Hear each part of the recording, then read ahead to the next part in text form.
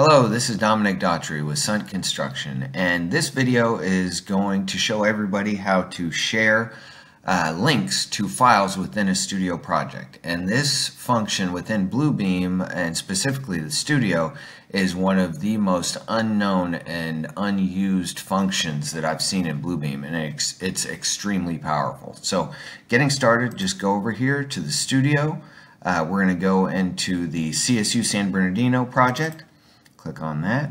We're going to go to the public folder, and we're going to go to the RFI responses folder. And what we're going to show in our demo here is how to share one of these RFIs. And it's any file whatsoever within a studio project. It doesn't have to be a PDF. It can be a Navisworks file, a Revit file, a Word doc, an Excel doc. It doesn't matter. Any file within the studio project you can share with a link. So what you want to do is right-click on any of the files, go to Share Link. You have the ability to share this link where they can download it for the lifetime of the project or 24 hours. If you want to limit the time that they can download it, you can click and require a password if you like, and flatten all markups as well if you hit that.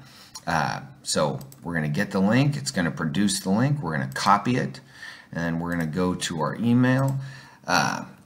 And the really great thing about this is when sharing links like this, the other person that you're sharing with does not have to have Bluebeam. As long as they have a web browser, they can download it and use whatever PDF software they have. All right, please see to download RFI response. And this is a great way to share documents within the studio if somebody is not a part of the studio, invited, doesn't have Bluebeam, or is just an external stakeholder that doesn't have access. Click that, and this is exactly what comes up, and they have the ability to download it. Like I said, they don't need to have Bluebeam. They can have any PDF software. And here is the RFI that we shared.